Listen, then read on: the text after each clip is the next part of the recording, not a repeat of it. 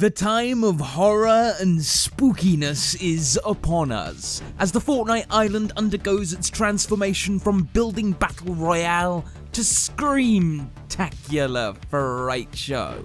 That's right, Fortnitemares is finally here. I'm Matt, and the Fortnitemares update has finally dropped, and while Keith Allen gets himself acquainted with all the new changes, I'll be bringing you guys up to speed with the new update. As usual with these updates, Epic Games has given us some release notes that mention the biggest alterations to the game that they've made this time around. First of all is, of course, the return of Fortnitemares. The terrifying twist in solos, duos and squads this time around is the massive changes that have occurred at the agency, turning it into the ruins and bringing horror to Apollo. What was once an abandoned building has now become a hive of ghostly goings-on after the ghost of Midas was summoned by an arcane ritual. The ruins have been reclaimed by the ranks of the reawakened mastermind with revenge as his only goal.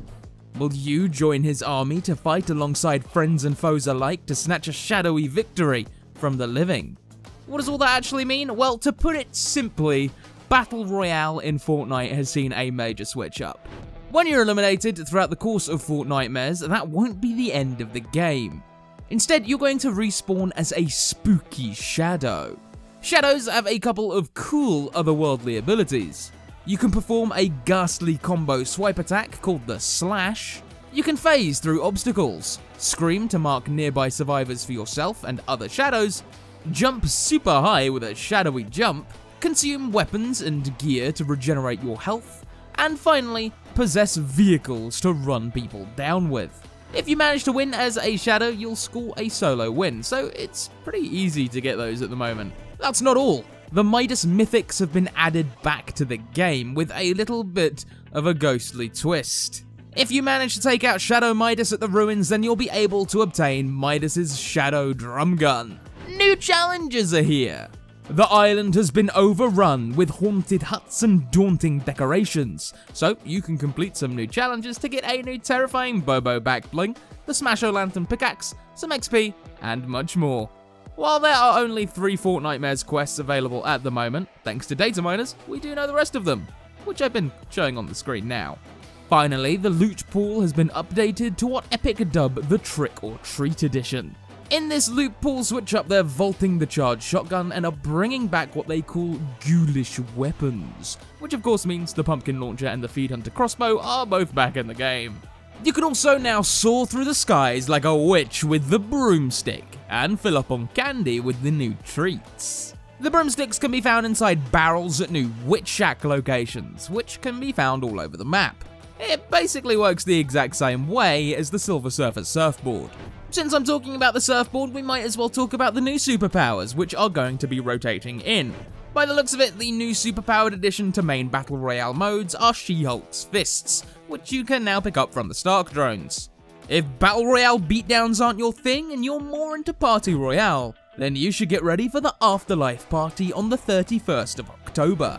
The Reggaeton Global Ambassador superstar and 4-time Latin Grammy winner J Balvin will be performing on the main stage at 6 PM Eastern Time.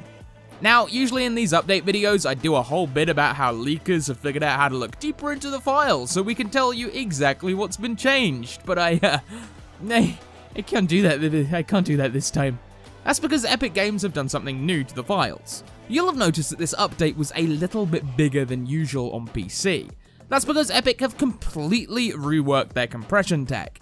The update was huge, but on PC, the file size has gone way down, from 89 gigs all the way down to 29 gigs. However, because those compression systems have been changed, well, let's just say that file and skin leaks are going to be a little bit wonky this week, as in, there are no real file and balancing leaks, and skin leaks are totally whack. But on the subject of skins, thanks to the data mining god Hypex, we've been able to get a good look at some of the skins that have been added to the files this time around. First up is the new Skull Squad, a set of skins that are clearly modelled after the Skull Trooper. There's a Skeleton Fish Sticks, Burger Head, Team Leader, and a... Okay, I'm gonna be honest, I don't actually know all of the skins in this game, so I'm not sure who this one is. Sorry? If you're looking to break away from the tried and true Fortnitemares classic, then you can also get the Punk, Good Doctor, Headlock, Ravina, Baba Yaga, or Patch. There's also a brand new Party Trooper, which is also definitely modelled after the Skull Trooper from the first Fortnitemares. Oh, and of course, there's a ghostly, shadowy Midas skin on the way. Major props to Hypex for being the first data miner to find their way around the new compression methods so that we can show off those skins. Alongside all of those uncompressed skins, some encrypted files that look like they're actually going to be for the Ghostbusters have also been discovered, but we don't actually know what they look like yet. To go along with the new Fortnitemares theme, it looks like we're also going to be getting the Ghost Rider skin for the next Marvel Cup. That's actually everything we have for this update. I know it was a bit of a different one than usual, but hopefully the data miners will have managed to fix our mining tools before the release of the next update. Let me know how much you guys are enjoying Fortnitemares down in the comments down below, because honestly, this is the coolest update we've had for a while now. Anyway, I'll see all of you guys in the next update video, but for now, this is Matt, signing out.